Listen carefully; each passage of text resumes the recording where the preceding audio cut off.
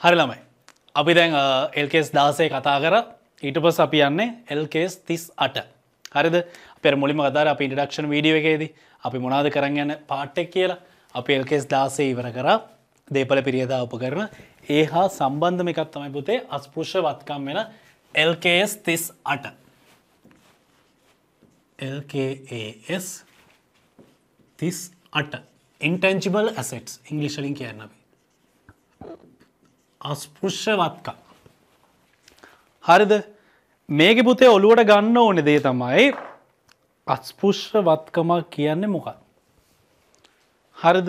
අපි මුලින්ම ඔලුවට ගන්න ඕනේ අස්පෘශ්‍ය වත්කම් වලට මොනවාද ලැබෙන්නේ? මොනවාද වැටෙන්නේ? හරිද? අර වගේම තමයි පුතේ. property plant and equipment දීපල පිරියතා උපකරණ වගේම තමයි. හරිද? මේකේ තියෙන වෙනස පුතේ අරකයි මේකයි අරක පුතේ භෞතිකව අල්ලන්න පුළුවන්. tangible asset එක. මේක භෞතිකව අල්ලන්න බෑ. අස්පෘශ්‍යයි. ස්පෘශ්‍ය නැහැ. භෞතික පැවැත්මක් නැහැ. අපි ආයෙ ඔලුවට ගමු. අස්පෘශ්‍ය වත්කම්. අස්පෘශ්‍ය වත්කම් යනු භාණ්ඩ හා සේවා නිෂ්පාදනයට භාණ්ඩ හා සේවා නිෂ්පාදනයට දීපල පිරියද උපකරණ වගේම තමයි පුතේ. භාණ්ඩ හා සේවා නිෂ්පාදනයේදී අන් අයට කුලියට දීමට නිෂ්පාදනයට හෝ අන් අයට කුලියට දීමට භාණ්ඩ හා සේවා නිෂ්පාදනයට හෝ අන් අයට කුලියට දීමට පරිපාලනයට කුලියට දීමට පරිපාලනයට ව්‍යාපාර කටයුත්තක් ලෙස ව්‍යාපාර කටයුත්තක් ලෙස right භාණ්ඩ හා සේවා නිෂ්පාදනයට හෝ අන් අයට කුලියට දීමට පරිපාලනයට හා ව්‍යාපාර කටයුත්තක් ලෙස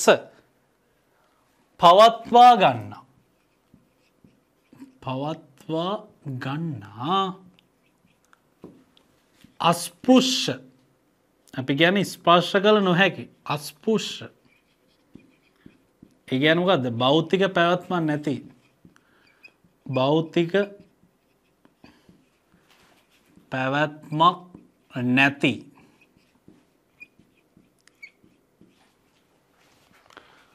භෞතික පැවැත්මක් නැති මූල්‍ය නොවන වත්කම්. හරිද? මූල්‍ය නොවන වත්කම්. කෑෂ් ජෙනරේටින් නෙමෙයි පුතේ මේවා. මුදල් උත්පාදනය කරන්නේ. භාණ්ඩ හා සේවා නිෂ්පාදනයට හෝ අන් අයට කුලියට දීමට පරිපාලනයට උදෙසා ව්‍යාපාර කටයුත්තක් ලෙස පවත්වා ගන්න අස්පෘශ්‍ය මූල්‍ය නොවන වත්කම්. right? එතකොට මේකේද වගේ මත තියෙන්න ඕනේ භාණ්ඩ හා සේවා නිෂ්පාදනයට කුලියට දීමට ව්‍යාපාර කටයුත්තක් ලෙස පවත්වා ගන්න අස්පෘශ්‍ය මූල්‍ය නොවන වත්කම්. right? LKS 38 පුතේ අපි කතා කරන්නේ අස්පෘශ්‍ය වත්කම් භාණ්ඩ හා සේවා නිෂ්පාදනයට හෝ අන් අයට කුලියට දීමට පරිපාලනයට ව්‍යාපාර කටයුත්තක් ලෙස පවත්වා ගන්න අස්පෘශ්‍ය කියන්නේ භෞතික පැවැත්මක් නැති මූල්‍ය නොවන වත්කම්. ඕක තමයි පුතේ LKS 38ට අනුව අස්පෘශ්‍ය වත්කම් කියන්නේ. හරි? මේකත් පුතේ අර වගේම තමයි. හැබැයි මේ ස්ටෑන්ඩඩ් එක හරි පොඩි. LKS 36 තරම් ලොකු දෙයක් නැහැ. LKS 36 තරම් ලොකුවට ප්‍රත්‍යාකරණ ඒ වගේ ලොකු දේවල් කතා කරන්නේ නැහැ. මෙයාගේ ශ්‍රේ තියෙනවා. හැබැයි මෙයාගේ ශ්‍රේ වලට අපි අරගේ ඉංග්‍රීසි වලින් කියව ඩිප්‍රීසියේෂන් කියලානේ. මෙයාගේ ශ්‍රේ කියන්නේ ක්‍රමක්ෂය කියලා සිංහලෙන් කියන්නේ. ඉංග්‍රීසි වලින් කියන්නේ amortization cost. amortization කියලා තමයි අපි මේකට කියන්නේ. ඩිප්‍රීසියේෂන් කියන වචනේ යූස් කරලා ප්‍රශ්නයක් නැහැ. අපි ඒත් practically past practice and practical අපි යූස් කරන්නේ amortization කියන වචනේ. right? එතකොට heading එක තේරුණා definition එක LKS 38 කියන්නේ මොකක්ද කියලා භාණ්ඩ හා සේවා නිෂ්පාදනයට හෝ අන් අයට කුලියට දීමට පරිපාලනයට ව්‍යාපාර කටයුත්තල් ලෙස පවත්වා ගන්න අස්පෘශ්‍ය භෞතික පැවැත්මක් නැති කියන එක. මූල්‍ය නොවන වත්කම් තමයි LKS 38 අනුව අස්පෘශ්‍ය වත්කම් වෙන්නේ පුතේ. හරිද? හරි. ඊට පස්සේ අපි කතා කරන්න ඕනේ අස්පෘශ්‍ය වත්කම් කොහොමද ක්‍රමක්ෂය කරන්නේ? මොකද්ද මේ ක්‍රමක්ෂය කියන්නේ? ඊට පස්සේ අස්පෘශ්‍ය වත්කම් කොහොමද ගිනුම් තබන්නේ? මෙන්න මේ දේවල් තමයි අපි දැන් කතා කරන්න ඕනේ. ඔයාගේ සිලබස් එකේ පුතේ ලොකු දේවල් මේකට නැහැ. LK 16 එකෙත් ඔයාගේ පොඩ්ඩයි තිබ්බේ. ඒ වගේ තමයි මේකෙත් ලොකු දේවල් නැහැ. හරිද? right. ඒත් එක්ක මුදේ මතක තියාගන්න ඕනේ මේ ගිනුම් කරන ප්‍රමිතයෙන් ආවරණය නොවන අස්පෘශ්‍ය වත්කම් පිළිබඳ ගිනුම් කරන පිළිවෙත්. ඒ කියන්නේ දැන් අපි සිලබස් එකේ කියන මේකේ අරමුණ. අරමුණ කියනවා වෙනත් ශ්‍රී ලංකා ගිනුම් කරන ප්‍රමිත ආවරණය නොවන අස්පෘශ්‍ය වත්කම් පිළිබඳ ගිනුම් කරන පිළිවෙත් මේගොල්ලෝ කතා කරනවා. ඒ කියන්නේ වෙනත් ශ්‍රී ලංකා ගිනුම් කරන ප්‍රමිතයකින් තොරව ඒකෙන් ආවරණය වෙන්නේ නැති පාර්ට් එක. හරිද? හැබැයි අස්පෘශ්‍ය වත්කම් පාර්ට් එක. ඒ පාර්ට් එක මෙයාගේ තනිකරම කවර් කරනවා කියන. හරිද? right. එතකොට අපි ඔලුවට ගන්න ඕනේ මේකේ අස්පෘශ්‍ය වත්කම් ගිනුම්ගත කිරීමේදී මේ ප්‍රමිතිය භාවිතා කරන්න ඕනේ කියන එක. හරිද? මේ ප්‍රමිතිය භාවිතා කරන්නේ මෙන්න මේ දේවල් හැර. හරිද? මම දැන් මේ මාක් කරන දේවල් හැර. මම මේ ලියන දේවල් හැර අනෙකුත් සියලුම දේවල් අස්පෘශ්‍ය වත්කම් විදිහට අපි ගිනුම් තබන LKS 38ට අනුව. ඒක තමයි අපි කතා කරන අර වෙනත් ශ්‍රී ලංකා වෙනත් ප්‍රමිතියකින් ආවරණය නොවන අස්පෘශ්‍ය වත්කම්. ඊට පස්සේ පුතේ මූල්‍ය වත්කම්. ෆයිනෑන්ෂල් ඉන්ස්ට්‍රුමන්ට් කියලා කියන මේ ගොඩක් කියලා. හරිද? ඒක SLFRS 9 එකෙන් තමයි යන්නේ මූල්‍ය වත්කම්. ඊට පස්සේ මේකේ තියෙනවා ඛනිජ තෙල්. හරිද? ඒ වගේ වෙනම කැල්කියුලේට් වෙන වෙනම ස්ටෑන්ඩඩ්ස්. මේකෙන් නෙමෙයි.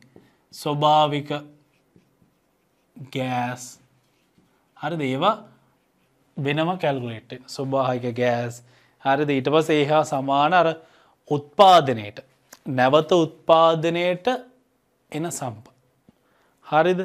ඒ වගේම ඊට පස්සේ ඒවල සංවර්ධනය යන දේවල් දැන් මේ අස්පෘශ්‍ය වත්කම් වල පුතේ පරේෂණ සංවර්ධනය කියලා කැලි දෙකක් තියෙනවා. එතකොට මේවත් ඇති සංවර්ධනයේ පරේෂණ කියලා කොටස් දෙකට යන්න එපා.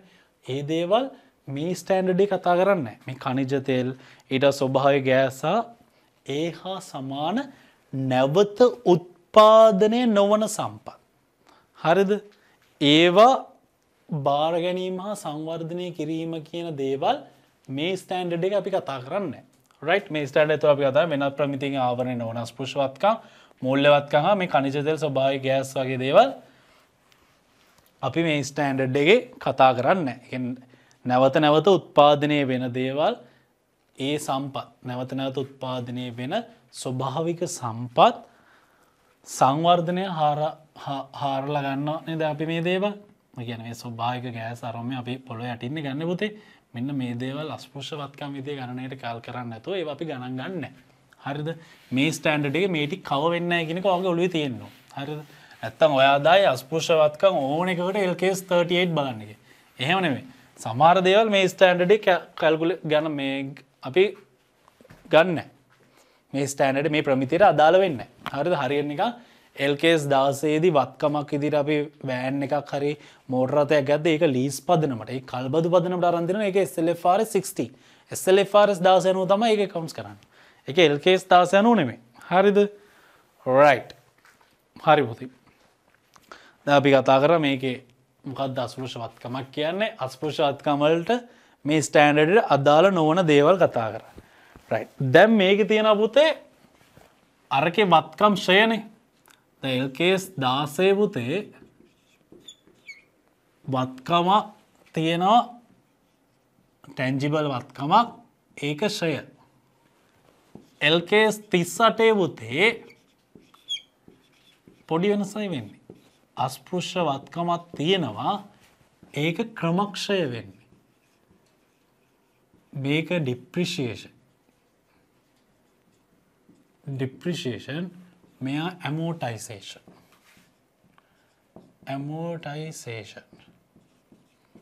right පොඩි වෙනසක් වෙන්නේ පුතේ depreciation amortization දෙකම එකම දේ. දැන් මේකේද අපි ක්‍රමක්ෂය කියන එකේ තේරුම ගත්ත පුතේ ක්‍රමක්ෂය කියන්නේ අස්පෘශ්‍ය වත්කමක. හරිද? අස්පෘශ්‍ය වත්කමක ක්ෂය වන අගය. හරිද? අස්පෘශ්‍ය වත්කමක ක්ෂය වන අගය එහි ප්‍රයෝජනවත් ජීව කාලයේදී. එහි ප්‍රයෝජනවත් ජීව කාලය තුළදී ක්‍රමානුකූල ආකාරයට ක්ෂය කිරීම.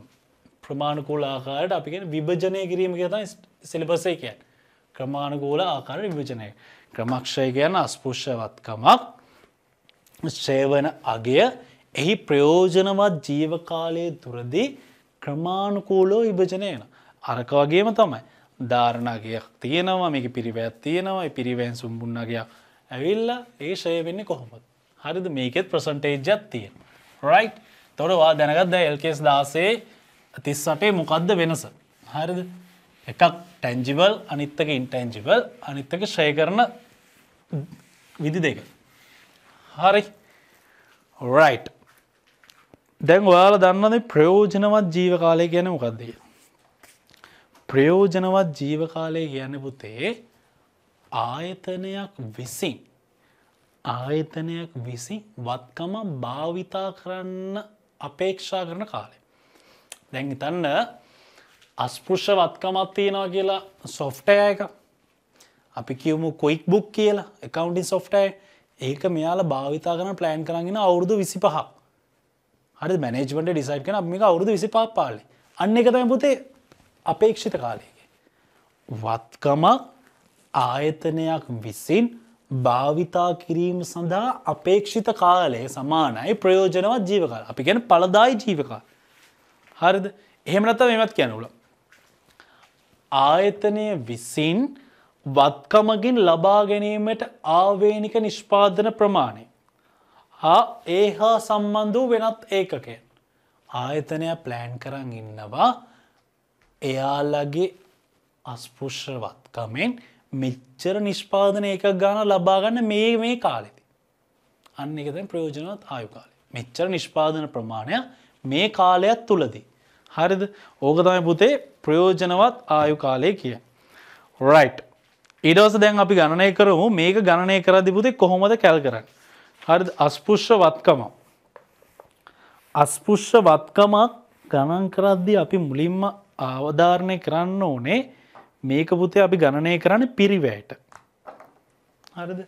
අස්පෘශ්‍ය වත්කයක් හම්බුනේ ගමන් අපි මේක ගණනය කරන්නේ පිරිවැයට. හරිද? අස්පෘශ්‍ය වත්කම් ගිනුම් තබන්නේ පිරිවැයට. හරිද? කියන්නේ මුල් වරට අස්පෘශ්‍ය වත්කමක් අපි හඳුනාගත්තොත් ඒක අපි ගිනුම් තබන්නේ පිරිවැයට. හරිද? එතකොට අස්පෘශ්‍ය වත්කම් හඳුනා ගැනීම. පිරිවැයට කියන්නේ ඔයගොල්ලෝ දන්නවා. අර මිලදී ගන්න ධර්ම වියදම. මේ අස්පෘශ්‍ය වත්කම මිලදී ගන්න ඔබ දරුව වියදම ආයතනයේ විසින් දරුව වියදම තමයි පිරිවැය කියන්නේ.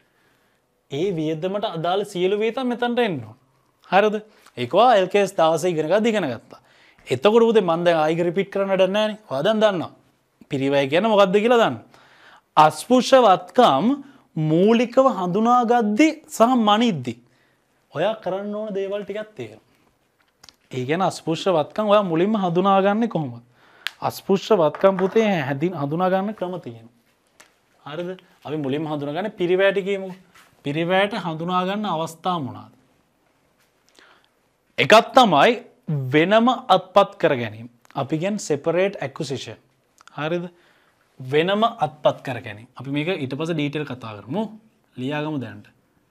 පිරිවැයට තමයි අපි මුල් වරට අස්පෘශ්‍යවත්කම ගිනුම් තබන්න ඕනේ. එහෙම තැබෙන අවස්ථා තමයි මේ වෙනම අත්පත් කර ගැනීම. ව්‍යාපාර වෙනම අත්පත් කරගන්න පුළුවන් පුතේ. ඒ වෙදී අපි දරන වියදම්.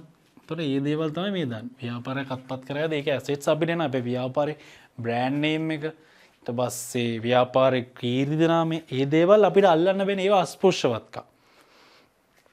ඊට පස්සේ ව්‍යාපාර සංයෝජනයේ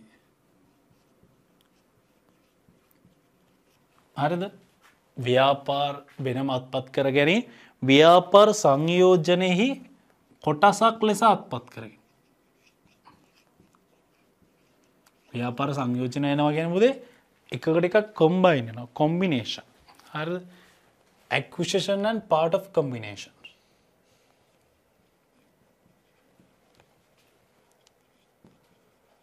හරිද?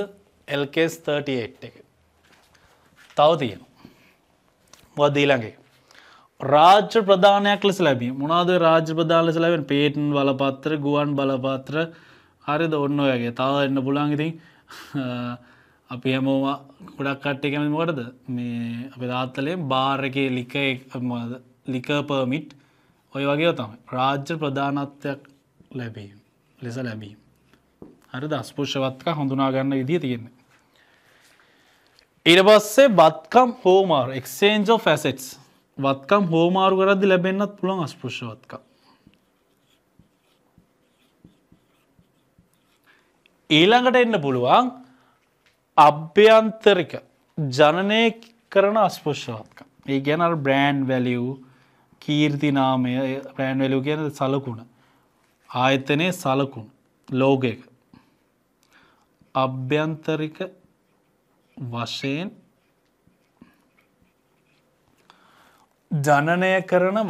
ජනනය කරන අස්පෘශ්‍යවත්කම්.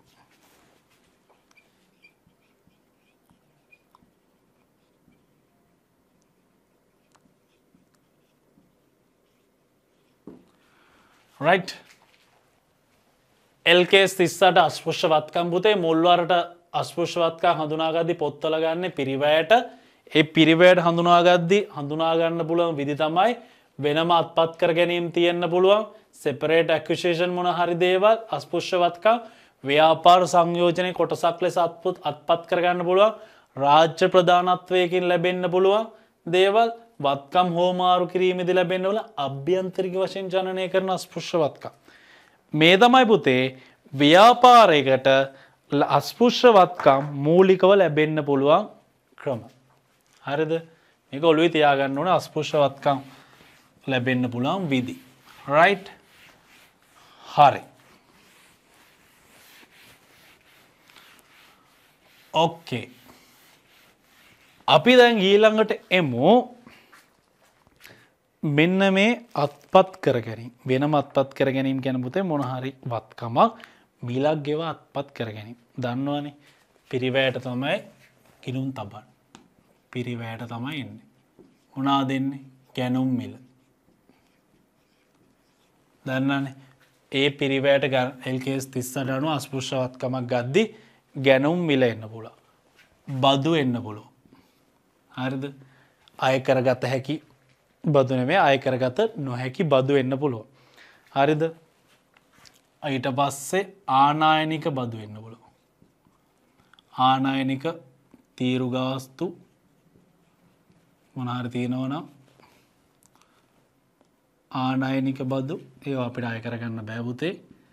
මේ කොස්ට් එක හැදෙන විදිහ. හරිද? ඒ කියන්නේ අස්පෘශ්‍යවත්කමේ දේවල්. ගැනුම් මිල එන්න පුළුවන්. බදු වෙන්න පුළුවන්. නෑ වෙන්න පුළුවන් මේවා. ඊට පස්සේ පුතේ මෙතනින් ආයෙ එන්න පුළුවන් මේකටත් වෙළඳ වට්ටමක් දෙන්න පුළුවන්. ඩිස්කවුන්ට් එකක්. හරිද? පෙරයාසයි ඩිස්කවුන්ට් එකක් දුන්නොත් ඒක මයිනස් වෙනවා. right? ඒක අඩු වෙනවා. වෙළඳ වට්ටම් දෙන්න පුළුවන්. හරිද? ඊට පස්සේ මේකට ලේබර්ස් ලගේ මොන හරි තියෙනවා නම් ඒ වෘත්තීමය ගාස්තු වෙන්න පුළුවන්. ඊළඟට අරගේ වගේම තමයි පුතේ LKAS 16 වගේම තමයි පිරිවැය ගණනය කරන්න එකම විදිහ. පරීක්ෂණ සඳහා පිරිවැය එන්න පුළුවන්. සේවක මොන හරි ප්‍රතිලාභ දෙන්න පුළුවන් මේ සම්බන්ධයෙන් මේක ගත්තට ඒකට පිරිවැය මේකට කැල් කරනවා. ඊට පස්සේ ඍජුව බෙදා හැරියකේ පිරිවැය. ඔය වගේ අදාළ පිරිවැය ඒ අදාළ ගණන් වල. ඒ කියන්නේ පිරිවැයට අදාළ සියලුම දේ මේක එකතු කරනවා. මේකේ සංශෝධනය මොකුත් උන්නේ නැහැ පුතේ. හරි? මේ සංශෝධනය මොකුත් මේකට උනේත් නැහැ. LKAS 38 අනුව අර පිරිවැය කරන්නේ අදාළ යනවා. මේක නෑනේ පුතේ ටෙස්ට් රන් මොකුත්. අරකගේ ටෙස්ට් රන් මොකුත් නැහැ. මේකේ තියෙන අදාළ කොස්ට් එක අරගේ වගේම ඒ ටික ඔක්කොම කැපිටලයිස් කරන්න ඕනේ වත්කමේ පිරිවැයට. හරිද? ඒතර පිරිවැයට අදාළ ටික ඔයා දන්නවා දැන් ගණන් කරන්න. ඔයාට ඕන ගානක් දුන්නොත් අස්පෘශ්‍ය වත්කමත් පුළුවන් දැන් LKS 16 අනුව දීපල පිරියතත් පුළුවන්. රයිට්? ඔයාට දැන් ඒ ටික හොඳට තේරෙනවා. පිරිවැය ගණනය කරන්නේ කොහොමද කියන එක. හරිද? මට කියලා දෙන්න පුළුවන් ලෙවල් එකට ඔයා දැන් දන්නවා. රයිට්. එතකොට පුතේ මේක තව ඔලුවට ගන්න ඕනේ. දැන් අපි කතා කරන වෙනම අත්පත් කර ගැනීම තමයි ඔය කතා කරේ. පිරිවැයට සෙපරේට් අපි අත්පත් කර ගැනීම තමයි ඔය කතා කරේ. හරිද? ඊළඟට දෙවෙනි කරුණ අපි ඉදිරියට කතා කරේ ව්‍යාපාර සංයෝජන. ව්‍යාපාර සංයෝජනයේ කොටසක් අත්පත් කරේ. ව්‍යාපාර සංයෝජනයේ කොටසන්නේ. අපි අර මුලින් කතා කරේ ගැනුම් දාලා ව්‍යාපාර පිරිවැය ඔක්කොම කල් කරලා ඒ අර වඩ මතකනේ අපි හඳුනාගත්තා LKS 38 වන අස්පෘශ්‍ය වත්කම් කොටස් අපි හඳුනාගත්තනේ පහ. ඒ පහේදී ව්‍යාපාර වෙනම අත්පත් කර ගැනීමේදී අපි ඒක accounts කරන්න ඕනේ. ඒක book වලට ගන්න ඕනේ. පොත් වලට ගන්න ඕනේ. ඒකට අදාළ පිරිවැය ගණන් කරලා. ඊළඟට පුතේ අපි දාගත්තා ව්‍යාපාර සංයෝජනයේ කොටසක් අත්පත් කර ගැනීම කියලා. හරිද? මේකෙදි පුතේ අපි කතා කරන්නේ ව්‍යාපාරය තවත් ව්‍යාපාර SLFRS 3 business combination. තවත් ව්‍යාපාර බද්ධ ව්‍යාපාර අපි කියන්නේ තවත් ව්‍යාපාරයක් එක්ක එද්දී එදා දිනට ව්‍යාපාරේ ලබා ගන්නා වූ අස්පෘශ්‍ය වත්කම් පිරිවැයට අත්පත් කර ගැනීමේදී ඒ දිනට ලබා ගන්නා වූ අස්පෘශ්‍ය වත්කම අපි පිරිවැයට ගිණුම් කරන්න අපිට අමාරුයි. අපි මොකද කරන්නේ? ඒක සාධාරණ අගයට තමයි තබන්නේ. හරිද? මේක ඔලුවට ගන්න. වෙනම අත්පත් කිරීමේදී පුතේ එන්නේ පිරිවැයට. ව්‍යාපාර සංයෝජනයෙන් කොටසක් ඔයාට ලැබුණා. ඔයා වෙන කම්පැනි 150ක ෂෙයාර්ස් ටිකක් ගන්නවා.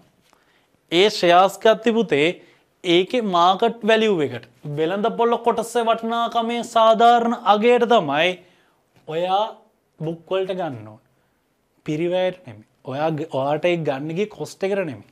වෙළඳපොළ වටිනාකමේ සාධාරණ අගය තමයි ඔයා පොත් වලට ගන්න ඕනේ. හරිද? ඒතර වගේ වත්කම තව ටිකක් හොඳට තියෙනවා. ඊළඟ අපි කියවනේ රාජ්‍ය ප්‍රදානයක් කියලා.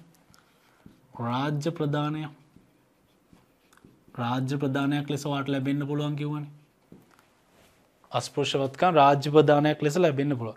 එහෙම ලැබෙන්න පුළුවන් දේවල් තමයි පුතේ ගුවන් යාන ගොඩබෑමේ ඒ අවසර ප්‍රත්ත. හරිද? අපි කියන්නේ අර මොනවාද මත්පැන් වෙළඳසල් පවත්වා ගැනීමේ බලයලත් ඒ අවසර පත්‍රය. ඊට පස්සේ ආනයන අපනයනය කරද්දී අර ඔයාට එක්සෙම්ප්ෂන්ස් හම්බෙන ඒ දේවල්. අපි කියන ඒකට පංගු කියලා කෝට දෙනවා ආනයන අපනයනය කරද්දී. ඊට පස්සේ පේටන් බලපත්‍රය. හරිද? රූපවාහිනිය ගුවන් විදුලි විකාශනය කරද්දී බලපත්‍රය. කියන්නේ සිරස ටීවී එක දෙන ටීවී දෙන ඔය ඔක්කොම මේකට බලපත්‍රය. ඒව ඒගොල්ලෝගේ අස්පෘශ්‍ය වත්කම් පුතේ. හරිද? පේටන් බලපත්‍රයම ඒක ඔයාට විතරනේ. ඒක වගේ ඇසෙට් එකක්. ඔයාට අතීත ගනුදෙනුවක ප්‍රතිඵල ලෙස හම්බුණා.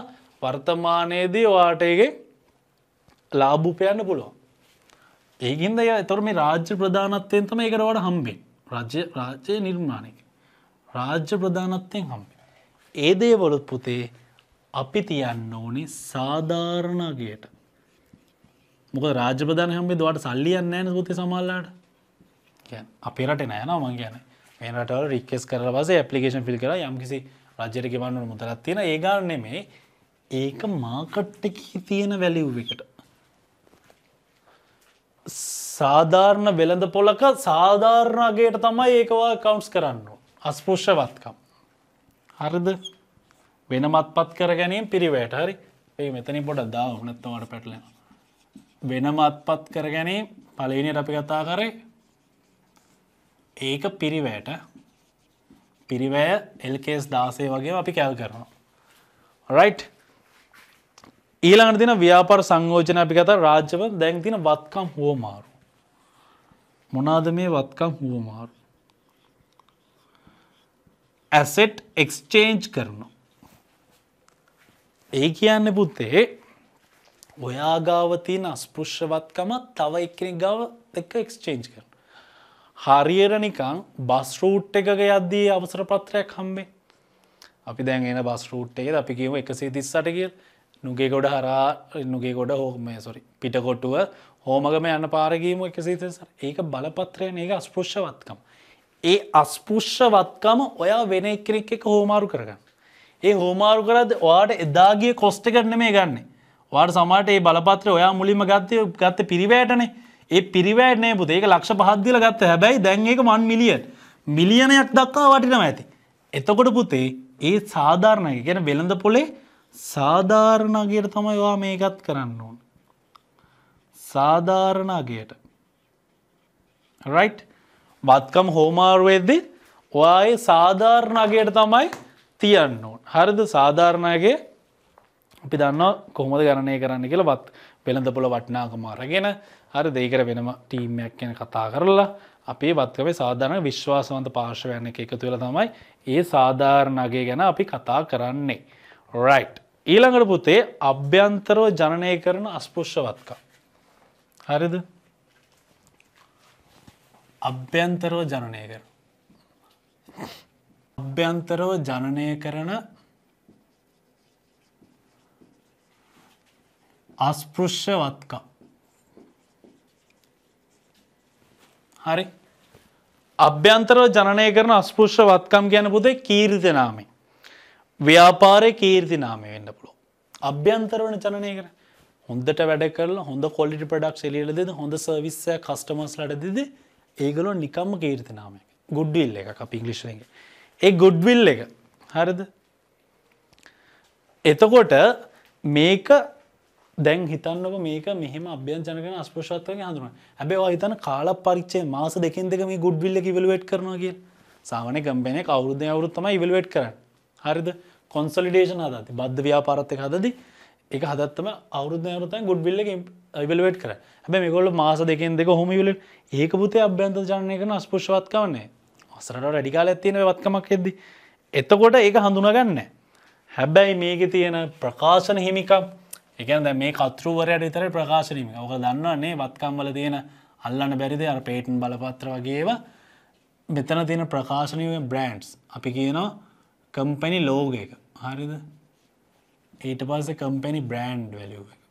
කම්පැනි ලෝගෝ එක කොකාකෝලා කම්පැනි ලෝගෝ එක බ්‍රෑන්ඩ් කරන්න එක එක දේවල්. කොකාකෝලා වල ෆැන්ටත් යනවා පොට්ලොත් යනවානේ. ඒවා. ඊට පස්සේ database of customers. ගනුදෙනුකරුවන්ගේ ලයිස්තු. මේවත් පුතේ අස්පෘශ්‍යවත්කම්. මංගව database තියෙදි මට ඒවා විකුණන්න පුළුවන්. හරිද? ඒවත් අස්පෘශ්‍යයෙන් අල්ලන්න බෑ. database එක තිබ්බ කියලා database වලට අල්ලන්න ඕන බෑ. ඒවා අස්පෘශ්‍යවත්කම්. අන්න ඒ වගේ දේවල් මේ අභ්‍යන්තර ජනනය කරන අස්පෘශ්‍යවත්කම්. මේවත් කොහොමද ගන්නෙ? මේවා අපි කොටස් දෙකකට ගන්නවා. හරිද? මේ අභ්‍යන්තර ජනනය කරන අස්පෘශ්‍යවත්කම් වත්කමක් ලෙස හඳුනා ගන්න පුළුවන්ද කියලා මුලින්ම හොයන්න. يعني මේක වත්කමක්ද කියලා අපි මුලින්ම හොයන්න බෑ. හරිද? කීර්ති නාමය ගත්තත් ඒක වත්කමක් ලෙස හඳුනා ගන්න පුළුවන්ද කියලා අපි බලන්න. ඒකට පුතේ ඒ සඳහා අපිට තියෙන ක්‍රම දෙකක්.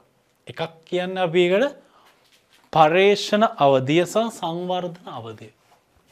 හරිද? මේකේ කොටස් දෙකක් තියෙනවා. පොදුවේ අභ්‍යන්තරව ජනනය කරන අස්පෘශ්‍යවත්කම් අපි වත්කම්සේ හඳුනාගත හැකිද යන්න. හැකිද යන්න අපි බලන කොටස් දෙකයි. එකක් තමයි පරේෂණ අවධිය. පරේෂණ අවධිය අනිත් එක සංවර්ධන අවධිය. හරිද? එකක් පරේෂණ අවධිය අනිත් එක සංවර්ධන අවධිය. මොනවාද මේ පරේෂණ අවධිය කියන්නේ? පරේෂණ අවධියේදී පුතේ අපි කතා කරන පරීක්ෂණය. ඒ කියන්නේ මොකක් හරි ඇසෙට් එකක පරීක්ෂණයක් අපිට තියෙන්න පුළුවන්. මේ පරේෂණ හෝ පරේෂණ අවධිය සඳහා වියදම වත්කම්සේ හඳුනා ගන්නවද නැත්ද? ඒක වත්කමට ප්‍රාග්ධනිත කරනවද? නැත්නම් ඒ වර්ෂයේ දරුව වියදම ලෙස ඒ කපා හරිනවා. අන්න එක තමයි අපි ඩිසයිඩ් කරන්න ඕනේ. normally පරේෂණ අවධියෙන් එන අවස්ථාවලින් අපිට එන්න පුළුවන් පුතේ නව දැනුම අරමුණු කරගනිමින් කරන වියදම්. අලුත් knowledge hub එක. හරිද? knowledge hub එක අලුත් ළමයිට recruit කරන ඒ knowledge hub එකෙන් අපි ගන්න ඒව කරන සඳහා වියදම්. ඒ පුතේ සාමාන්‍ය ඔය පර්යේෂණ අවදී එන දේවල් අපි වත්කමට එකතු කරන්නේ නැහැ. වත්කමේ පිරිවැයට එකතු කරන්නේ නැහැ. අර LKS 16 මොනවාද මූලික ඒ කියන්නේ මුලින් ලබන මේ නිෂ්පාදන සහ ඒ ලබන ආදායම අපි අඩු කරේ. ඊට පස්සේ 2022 ජනවාරි 1 වෙනිදායින් පස්සේ අපි කිව්වා ඒක කැපිටලයිස් කරන්න නැහැ කියලා. ඒ වගේ තමයි මේ පර්යේෂණ අවධීකරණය ප්‍රාග්ධනිත කරන්නේ. ඒක ඒ වර්ෂයේ දරෝ වියදමක් ලෙස වියදම් වෙනත් වියදම් ගිණුමට දාලා අපි අයින් කරනවා. වෙනත් වියදම් ගිණුම ඩෙබිට් කරනවා අර කළා අපේ මුදල් ගිණුම බැර කරනවා. හරිද? ඒක තමයි දිත්ත සටහන. එතකොට ඒක ඒ අවුරුද්දේම දරෝ වියදම ලෙස අපි පර්යේෂණ අවධියේදී හඳුනා ගන්න දේවල් අපි දානවා. ඒ යටතේ තියෙන පුතේ නව දැනුම් අරමුණින් ලබා ගන්න දේවල්. ඒ නව දැනුම අරමුණු කරගෙන ඒ සඳහා දරන වියදම. ඊට පස්සේ පර්යේෂණ වලින් අපි හොයා ගන්නවා ඩීටේල්ස්. හරිද? ඒවා වෙනත් දැනුම් සම්භාරය. ඒ කියන්නේ දැන් තන ඔයයි මා ගිහින් පර්යේෂණේ තොරතුරු හොයාගන්න. ඒ අයිඩෙන්ටිෆයි කරපු ඉෂුස් ටික අපි වෙනත් නොලෙජ් හම්බ එකකට දාලා අපි කියනවා මේක ඉවලුවේට් කරන්න. ඒගොල්ලෝ අවසානයේ තේරීමක් වශයෙන් ඒක හොයලා සොයා බැලීම ගන්නවා. මේවා නිකන් කරන්නේ නැහැ පුතේ. මේ හැමදේම සල්ලි ගන්න. ඒ දේවලුත් ඒ වර්ෂයේ දරුව වියදමක් ලෙස යනවා. අස්පෘශ්‍යවත්කමේ ප්‍රාග්ධනිත කරන්නේ නැහැ. ඒ කියන්නේ අස්පෘශ්‍යවත්කමට කැපිටලයිස් කරන්නේ නැහැ පුතේ. ඒකත් ඒ අවුරුද්ද දරුව වියදමක් ලෙස ගන්නවා. ඊට පස්සේ නව ඒ කියන්නේ අපි කියන්නේ වැඩි දියුණු කරනවා. අපි තියෙන ලෙවල් එකේ ඉන්න අපේ නිෂ්පාදනයේ අපි ගාව තියෙන ද්‍රව්‍ය ඊට පස්සේ අපේ ස්ට්‍රැටජික් ප්ලෑන් ඒ දේවල් අපි අලුත් විදියට කරනවා. අලුත් සැලසුමක් සහගතව කරනවා. ඒව සකස් කරද්දී අපිට යම්කිසි වියදම් යන්න පුළුවන්. පර්යේෂණ අවධියන පුතේ. පර්යේෂණ අවධිය වියදම් අපි කැපිටලයිස් කරන්නේ නැහැ. ඒතර ඔළුවේ තියාගන්න ඕනේ මේක වියදම් ගිණුමට දාන්න. මේක වියදමක්. මේක වියදමක් ප්‍රාග්ධනිත කරන්නේ නැහැ. අස්පෘශ්‍යවත්කමට ප්‍රාග්ධනිත නොකෙරේ. හරිද? ප්‍රාග්ධනිත කරන්නේ වියදම. ඔහොම වෙන්න ඕක සංවර්ධන අවධියට. සංවර්ධන අවධියේදී පුතේ ප්‍රාග්ධනිත කරන්න නිර්ණායක තියෙනවා. අපි ගාව නිර්ණායක කිහිපයක් තියෙනවා. ඒ කිහිපය සම්පූර්ණ වෙනවා නම් ප්‍රාග්ධනිත කරන සංවර්ධන අධීරය. මෙතනදී පුතේ ක්‍රයිටීරියා අපි කියන්නේ. හරිද? නිර්ණායක තියෙනවා. මේ නිර්ණායක තියෙනවා ඒවා සම්පූර්ණ වෙනවා නම් සම්පූර්ණ වේ නම් කැපිටලයිස්. රයිට්? LKS 38 අනුව අස්පෘශ්‍යවත්කමේ පිරිවැයට එකතු කරනවා. එතකොට මොනවාද මේ නිර්ණායක? එකක් තමයි ඔයාගේ සිලබස් එකේ තියෙනවා පුතේ 106 වෙනි පිටුව අස්පෘශ්‍යවත්කම් භාවිතය හෝ විකිණීම සඳහා පත් කිරීමට කළ හැකි තාක්ෂණික ශාක්‍යතා. ටෙක්නොලොජි ස්ට්‍රෙන්ත් එක. සංවර්ධනය කරලා ටෙක්නොලොජි ස්ට්‍රෙන්ත් එක තියෙනවා. ඒතකොට ඒක කැපිටලයිස් කරනව නැද්ද? ඊට පස්සේ අස්පෘශ්‍යවත්කම් භාවිතය හෝ විකිණීම කළ හැකි තත්ත්වයට පත් කිරීමේ ව්‍යාපාර අභිප්‍රාය. ඒ අස්පෘශ්‍යවත්කම භාවිතයට යූස් කරද්දී හරි විකුණද්දී ඒ සඳහා ව්‍යාපාරයේ දරන වියදම. ඒ අභිප්‍රාය. හරිද? ඒක කැපිටලයිස් කරන්න පුළුවන්. මේ නිර්ණායක සම්පූර්ණ වෙනවා විතරයි පුතේ මේ ටෝටල් කොස්ට් එක කැපිටලයිස් කරන්න පුළුවන්. හරිද? ඊට පස්සේ අස්පෘශ්‍යවත්කම් භාවිතා කිරීමේදී හෝ විකිණීමේ හැකියාවක් තිබෙනවා. අස්පෘශ්‍යවත්කම් භාවිතා කරන්නත් පුළුවන් විකිණන්නත් පුළුවන්. එහෙම තියෙනවා. මේ අස්පෘශ්‍යවත්කම් පුතේ වත්කම් මොකද? අනාගත ආර්ථික ප්‍රතිලාභ උපයන්න. අනාගත ආර්ථික ප්‍රතිලාභ එනවා කියලා. වෙළඳ පොළක් පැවතිනවා නම් ඒකටත් කැපිටලයිස් කරන්න පුළුවන්.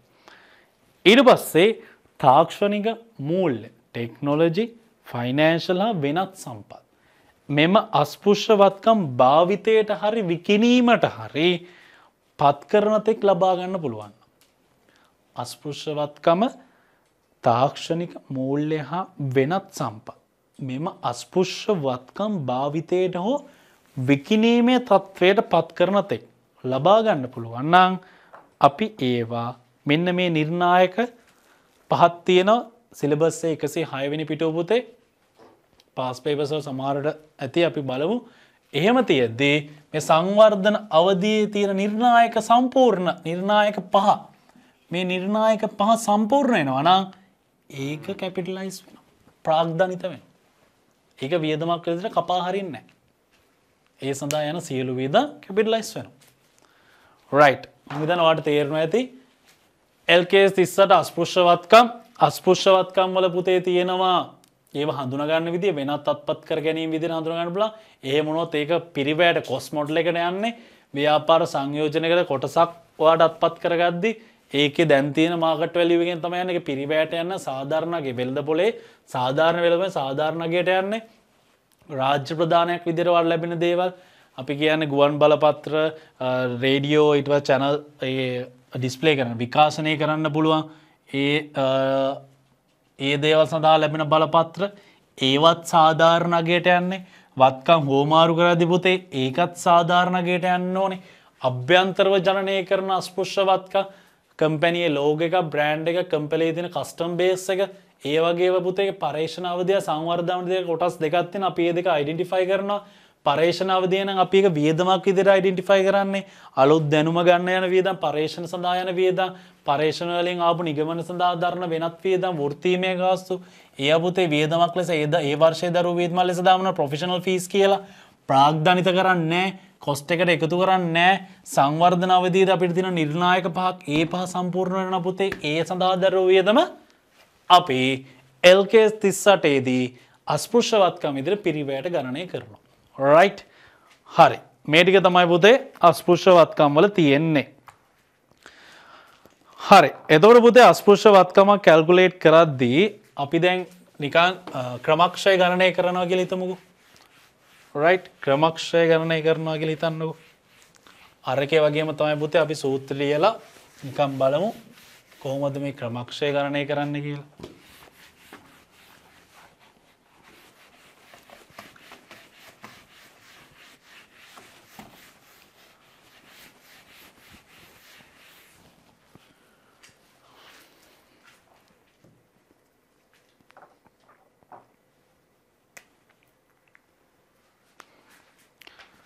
මේකෙදි පුතේ පිරිවැයට ගණනය කරද්දී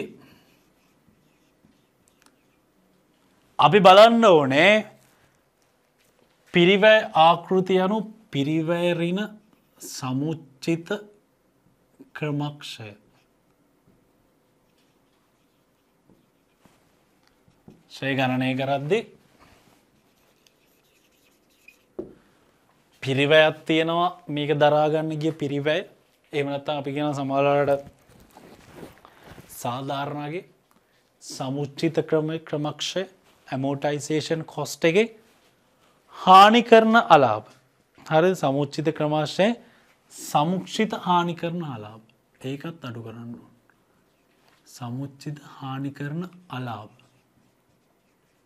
අපි LKS 36 කතා කරමු. ඔයා දන්නා මේ හානි කරන අලාභ කියන වත්කම් හානි කරන්නේදී සිදුවිය හැකි අලාභය. හරිද? අන්නේ අලාභ අඩු කරාන් පස්සේ ඔයාට පුළුවන් ක්‍රමක්ෂය කැල්කියුලේට් කරන්න. හරිද? එතකොට ඒවා අස්පෘශ්‍ය වත්කමේ වියදමක් විදිහට හඳුනා ගන්නවා මේ ෂය. right? මොකද තමයි ෂය ගණනය කරන එකේ පාර්ට් එකේ තියෙන පොඩි දෙයක් තියෙන LKS 38 අස්පෘශ්‍ය වත්කම් පොඩි දේවල් ටිකක් තියෙන පුතේ. එතකොට මේ වියදම්සේ හඳුනා ගන්න දේවල් තමයි අස්පෘශ්‍ය වත්කමක් ලෙස තීරණය කිරීමට පාදක කරන නිර්ණායකයන් සම්පූර්ණ නොකරන විට. අර අපි කිව්වේ පරීක්ෂණ අවධිය දෙක තියෙනවා. පරීක්ෂණ අවධියව සම්පූර්ණ කරන්නේ නැහැ. සම්පූර්ණ කරන්න නැති වෙන හේතු තියෙනවා. ඒ හේතු අපි වියදමක් ලෙස හඳුනා ගන්නවා. ඊට පස්සේ ව්‍යාපාර සංයෝජනයේදී ඒ අස්පෘශ්‍ය වත්කම් වශයෙන්, ඒ කියන්නේ ව්‍යාපාර දෙකක් බද්ධ ව්‍යාපාරක විදිහට එකතු වෙනවා. ඒ අස්පෘශ්‍ය වත්කම් විදිහට එකතු වෙන්නේ නැති අස්පෘශ්‍ය වත්කමක් ලෙස හඳුනා ගන්නවා. අපි කතා කරන අස්පෘශ්‍ය වත්කම යනු කියන්නේ මොනවද? ක්‍රයිටීරියා තුන. මූල්‍ය නොවන වත්කමක් හරි වත්කමක් වත්කමක් අස්පෘශ්‍ය වෙන්න ඕනේ. මූල්‍ය නොවන වත්කමක් වෙන්න ඕනේ. ඊට පස්සේ අර භාණ්ඩ හා සේවා නිෂ්පාදනයේට කුලියට දීම පරිපාලනයට ව්‍යාපාර කටයුතු ඒ කතාව දැම්මනේ. ඒ වගේ විදිහට අයිඩෙන්ටිෆයි කරන්න බැරි නම් අස්පෘශ්‍ය වත්කමක් කියලා ඒකත් ඒ සඳහා අපි දරුවෝ වියදමක් දරුවා නම් ඒකත් පුතේ වියදම්සේ හඳුනා ගන්න. හරිද? මේකෙන් පුතේ ගොඩාක් ගණන් නැහැ. හරිද? එකම දේ ශ්‍රේ ගණනයේ තමයි ආවොත් එන්නේ ක්‍රමක්ෂය ගණනය කරන්න. ඒ වගේ ගණනක් තමයි මේකේ ගණන් නැහැ. මේකේ තියෙන තනි තියරි පාඩම. හරිද? පරි පොඩි ලෙසන් එකක් ඔයාලගේ සිලබස් එක බලුවොත් පිටු 4ක් වගේ දෙන ස්ටෑන්ඩඩ් රියැක්ටර් ලොකු ඊට වඩා ස්ටෑන්ඩඩ් එක ලොකු දෙයක් නැහැ. ඇමෝටයිසේෂන් කොස්ට් කරන්නේ කොහොමද කැල්කුලේට් කරන්නේ මොනවාද අස්පෘශ්‍යවත්කම් කියන්නේ එතකොට මොනවාද ඒක කොස්ට් මොඩල් එකට යන්නේ කොහොමද දැන් ඔයාගේ දැක්කනේ සාධාරණ අගය කියලා එකක් තියෙනවා මාකට් වැලියු එක සාධාරණ අගය කියන්නේ රීනේම් කරන්න පුළුවන් අපිට මාකට් වැලියු කියලා. ඒ කියන්නේ රිකවරබල් amount වැලියු එක. සාධාරණ වෙළඳ පොලක බැලුවොත් මේකේ වටිනාකම කොච්චරද? සාධාරණ වෙළඳ පොලක හරි උද්දමනයේ වැඩි වෙළඳ පොලක බලලා හරියන්නේ නැහැ.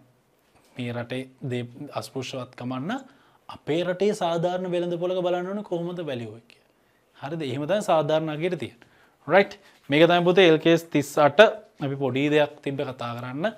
අස්පෘශ්‍යවත්කම් ගිණුම් කරන අංක ප්‍රමිත 38 ගිණුම් කරන අපි කතා කරේ. අපි බලමු පේපර්ස් වල තියෙන පාස් පේපර්ස් ටික ඩිස්කස් කරමු මොනවද තියෙන්නේ කියලා අස්පෘශ්‍යවත්කම් සම්බන්ධයෙන් මොනවද අපිට කතා කරන්න තියෙන්නේ. ඒතර ඔයාගේ ඔළුවට ගියා ඇති අස්පෘශ්‍යවත්කමක් කියන්නේ මොනවද? මොනවද මේ අස්පෘශ්‍යවත්කම හඳුනාගන්නේ මොනවද? ඒකේ අපි කොටස් 5ක් ගැන කතා කරා. ඒ කොටස් 5 කොහොමද ඊට පස්සේ අපි තියන්නේ? ඒව මොන විදිහටද අපි බුක්ස් වලට ගන්නෙ? මූල්‍ය ප්‍රකාශන වලට ගන්නෙ කොහොමද? ඒ දේවල්. ඊට අමතරව පුතේ මේකෙත් තියෙන හෙලිදරව් කිරීම වලදී අස්පෘශ්‍යවත්කම් මොනවාරි මේ අවුරුද්දේ ඩියුරුන්දිය පීරියඩ් එකේදී අපි කරන කාල පරිච්ඡේද එකතු වුණාන ඇඩිෂන් විදිහට ඇක්විෂන්ස් විදිහට ගත්තා නම් ඒවා අපි ඩිස්ක්ලෝස් කරන්න ඕනේ. ඊට පස්සේ අපෙන් ඩිස්පෝස් වුණා නම් අපෙන් අයින් වුණා නේ ඊට පස්සේ ප්‍රත්‍යාගණන හානි කරන ලාභාව නම් මොනවා හරි ඒ වගේ දේවල් ආවන අපි ඒව ඩිස්ක්ලෝස් කරන්න ඕනේ. ඊට පස්සේ අස්පෘශ්‍යවත්කමක ජීවිත කාලේ ඒවා අපි accounting policy කියලා තියන හරිද? ඒ accounting policy වල ඒවා තියෙන්න ඕනේ.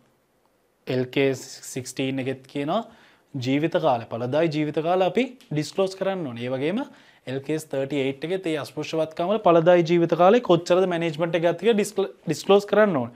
ඊට පස්සේ භාවිතා කරන ක්‍රමක්ෂය ක්‍රමය මොකද්ද? කොහොමද ක්‍රමක්ෂය කරන්නේ? අන්න ඒ දේවල් අපි මේ අස්පෘශ්‍යවත්කම් වලත් දාන්න ඕනේ. හරිද? ඊට පස්සේ අපේ ඩිස්ක්ලෝස් වෙන්න ඕනේ අපි පෙන්නනවා දැනට අද වන විට මේකේ ධාරණාගේ කොච්චරද අපි දන්නවානේ පිරිවැයෙන් ක්‍රමක්ෂය අඩු කරාන් පස්සේ සමුච්චිත ක්‍රමක්ෂය අඩු කරාන් පස්සේ අපිට එනවා පුතේ වටිනාකම අද වටිනාකම අපේ බුක් වල තියන් හරිද රයිට් ඔය ටික තමයි පුතේ LKS 38 අනුව අපි ඩිස්ක්ලෝස් කරන්න ඕනේ කියලා ස්ටෑන්ඩඩ් එකේ ඔයාගේ ලෙවල් එකෙන් අවාට කියලා තියෙන්නේ හරි එතකොට අපි අද කතා කරේ LKS 38 අස්පෘශ්‍යවත්කම් අපි මොනවාද අස්පෘශ්‍යවත්කම් කොහොමද කරන්නේ මයින් එක කොහොමද ඔක්කොම කතා කරා මේකත් පුතේ ඉතින් වරලත් ගණකාධිකාරිය ආයතනයේ විසින් ලබා දෙන ගිණුම් කරන ප්‍රමිතියක් තමයි මේක ඉස්සරහට තියෙන දේවල් අපි ෆිසිකලි පේපර් ක්ලාස් එකේදී කතා කරමු මොනවද තියෙන්නේ කියලා. right thank you ඔක්කොම වීඩියෝ එක බලුවට.